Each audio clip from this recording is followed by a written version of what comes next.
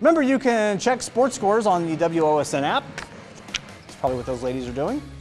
Maybe not. Told Pritchard spin move there, but blocked by Rossi Moore, and then setting up the transition to Brian Hines with a nice finish by the junior. Lima Central Catholic with the lead. Now in the inbounds, Keegan Goki with the quick fake, up and in for Spencerville, would cut the lead out of double digits for LCC. How about, speaking of quick inbounds, Evan Unruh with the quick three-pointer, hits nothing but net. Now Tyler King to Josh Henline with the transition.